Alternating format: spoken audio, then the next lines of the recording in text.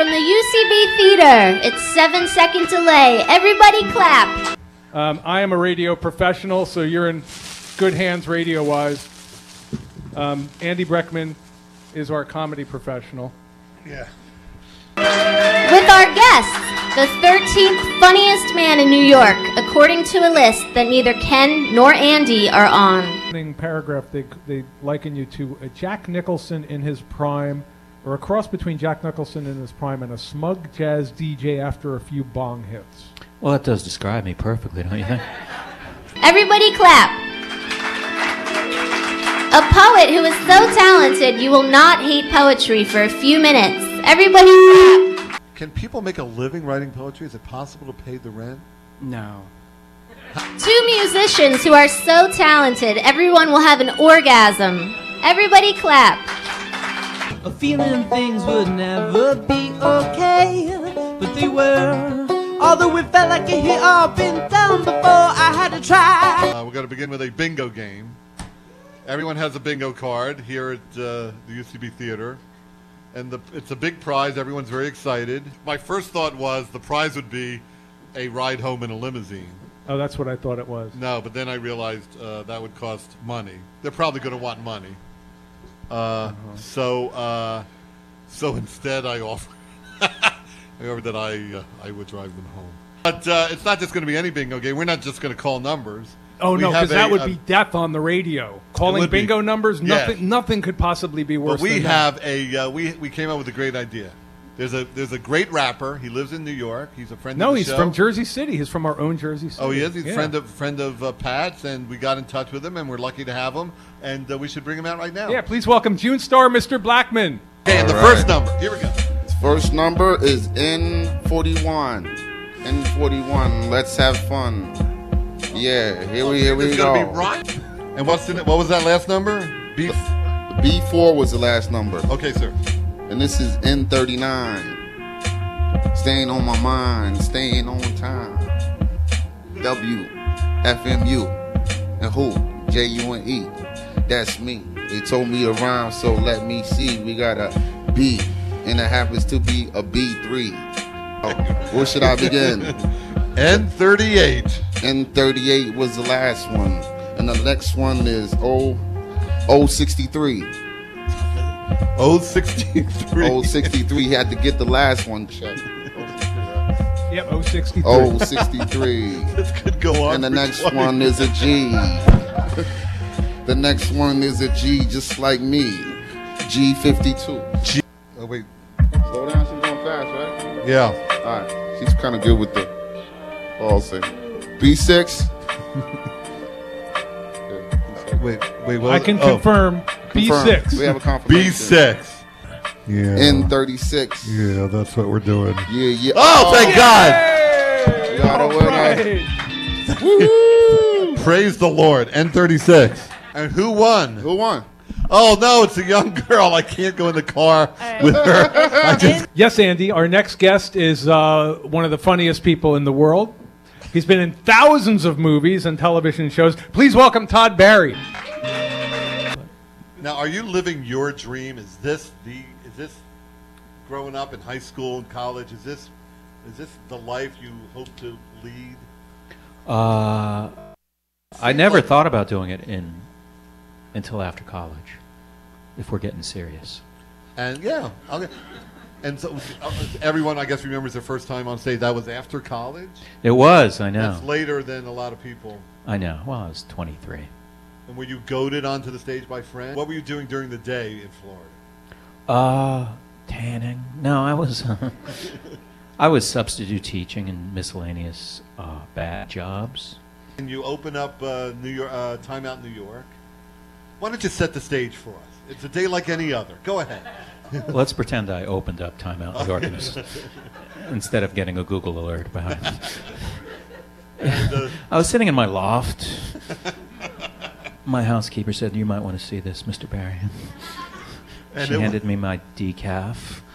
I don't drink decaf. It was a list. They compiled a list of the 50 funniest people in New Yorkers, York. people in New York. And usually you take, you can quibble with a list like this, but this one they got exactly Right. You can quibble unless I'm on it. Then yeah. You know, this is. I don't. Congratulations on number 13. On being number 13. Well done. Thank you. Thank you. And Joan Rivers had apparently a really hot year, and that she was number 12. I couldn't imagine the meeting though for this. Like, I fighting love over to think about who's 20. No, he should be 28. No, he should be 29. Do you still keep your list of underappreciated tweets? Well, I did that 2 years in a row where I I think the year before last, I actually found a way to, because some of it's a lot of work. I gave people a link to a PDF of the 153 most underappreciated tweets, I think as of 2010. From anybody. Coincidentally, all mine. I've noticed, I mean, you're very successful on Twitter. Oh you have God, 150,000 followers. 159, but hey. Okay. And I've noticed that you... See, we handled that correction immediately. That was good. Did you already tape the special? I did. How I can't wait. That's... Is this your I can't wait?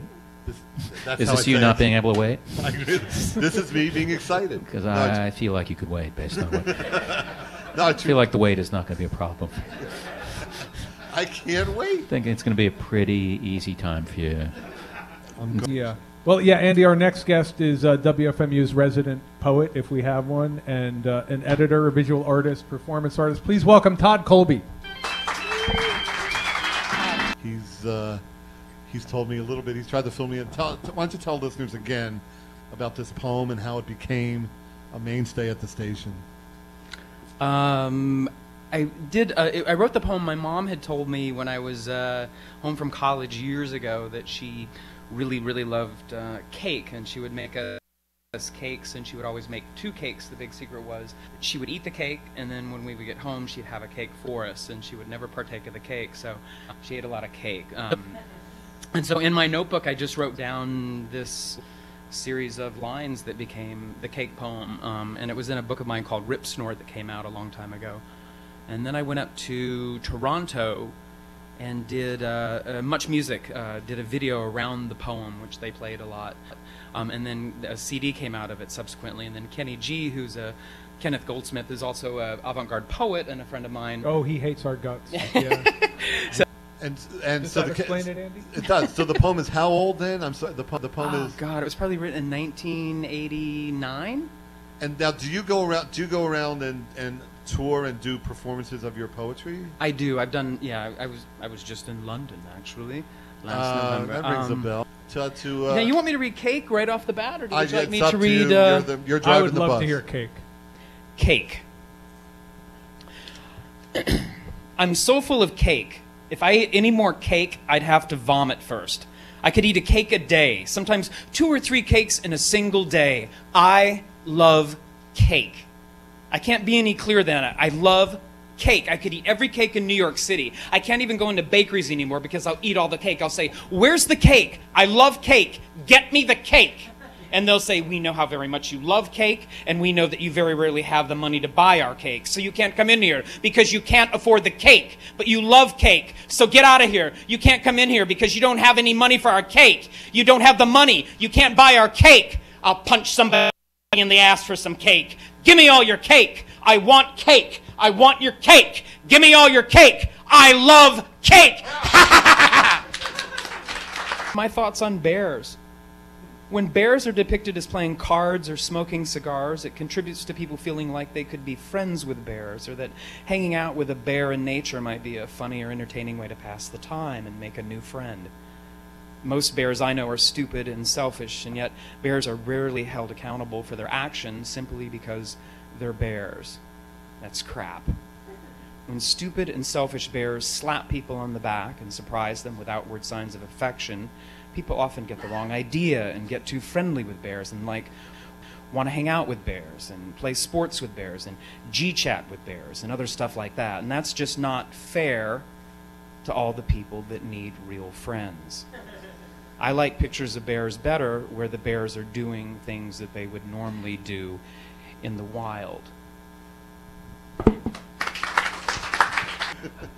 Todd, I had actually, before you read another poem, your book here, Riot in the Charm Factory, The cover photo is sneakers and shoes hanging from power lines. Mm-hmm.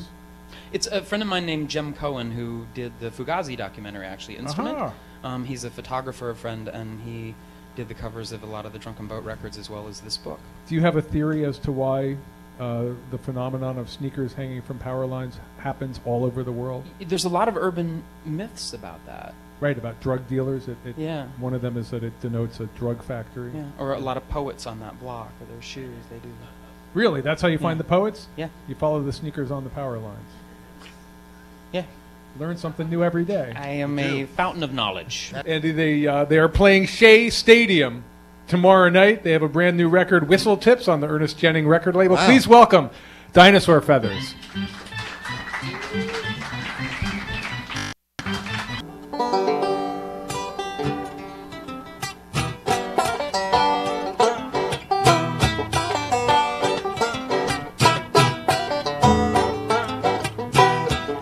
Time together will be better spent alone. You can take me back, but girlfriend, you can't take me home. Always thought you'd be untrue. Always thought you'd be untrue. Didn't you?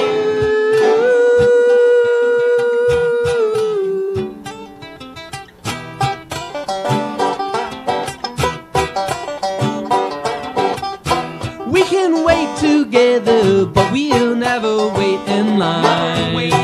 Oh, you like my ideas, honey, but you don't want my time. Always thought you'd be untrue. Always thought you'd be untrue.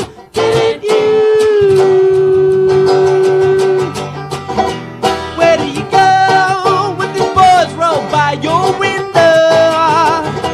Where do you go when we do the same to you? Where do you go?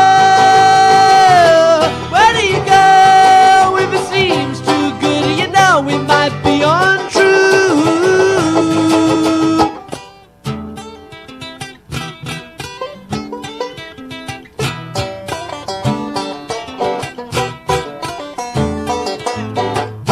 All this time together would be better spent alone. You can take me back, but girlfriend, you can't take me home. I always thought you'd be untrue. I always thought you'd be untrue. I always thought you'd be. Always thought you'd be. I always thought you'd be. Always thought you'd be. I always thought you'd be. Always thought untrue. Didn't you?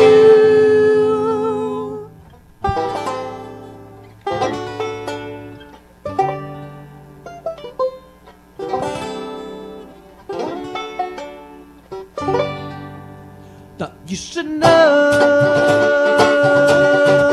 I'm heading west. I ain't got a lot of time, but I have got some things to do, and you might be